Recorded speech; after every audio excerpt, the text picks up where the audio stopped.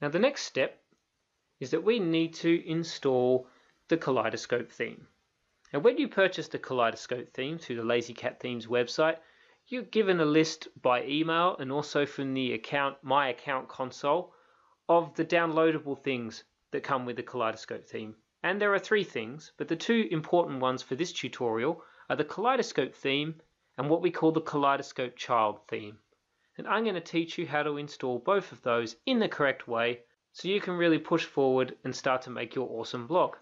So the first thing we're going to do is click on the Appearance area, and then we're going to click Add New Theme, and then we're going to go to Upload Theme, and then we're going to choose the file. And the first file that we're going to choose is what we call the parent theme, which is the lazycatkaleidoscope.zip file that you will have downloaded either from the email when you bought the theme or from your My Account page from Lazy Cat Themes.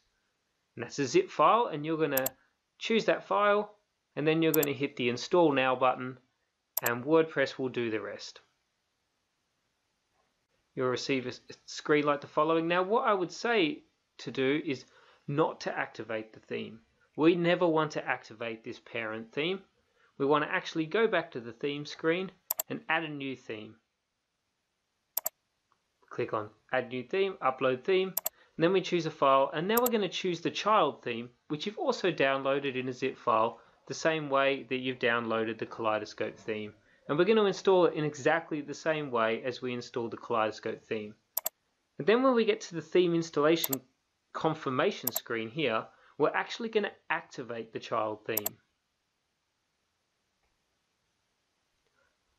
Now what we've done is we've actually installed the Kaleidoscope theme at this stage, and we've done it in such a way that you're running a child theme where if you need to make modifications to the Kaleidoscope theme, you can do that through the child theme.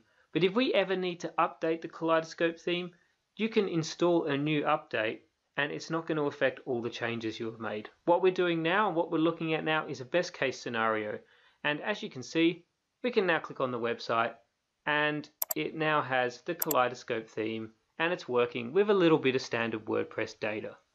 And we're ready to push forward and build our blog.